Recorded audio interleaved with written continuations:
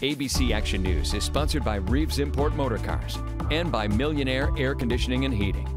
Good morning, Tampa Bay. Let's get your day started.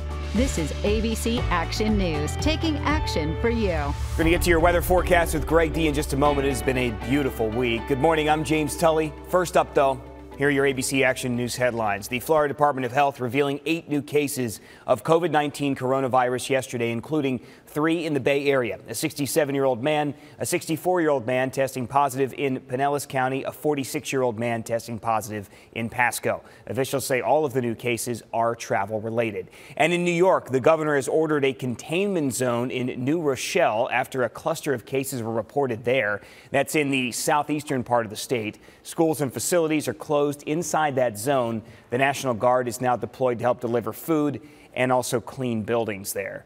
Several major health insurance companies are waiving co-pays for people to be tested for coronavirus. The point here is to encourage anybody who might be sick to get tested rather than skip the test to save money.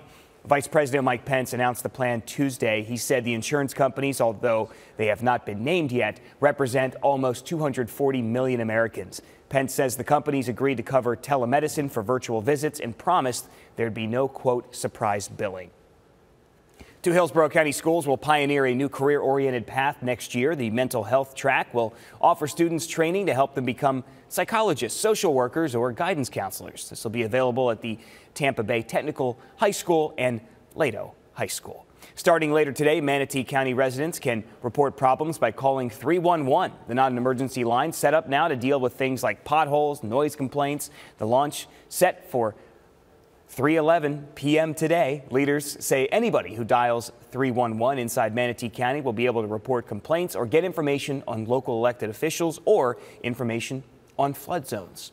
Happening this week in Oldsmar, this brand new Pinellas County art project is going to open on Saturday close to City Hall. It's called Spacecraft, based on Make, Play, Read, and Grow. People invited to this hands-on experience inside and outside shipping containers. The kickoff begins Saturday at 10 a.m. You can read more about this on abcactionnews.com. Now, the Florida and Florida State men's basketball teams are going to play tomorrow in their respective conference tournaments. Right now, both the ACC and SEC are allowing fans to watch games, even though other conferences have canceled tournaments or are keeping fans out because of coronavirus, something certainly to keep an eye on. Now, here's Greg D with your... Hey there, James. Looks like a really nice afternoon for us here around the Bay Area as we start off on this Wednesday morning. Temperatures in the 50s and 60s by the afternoon. We'll be climbing into the low 80s with plenty of sun. Get your latest hour-by-hour forecast by downloading the ABC Action News app.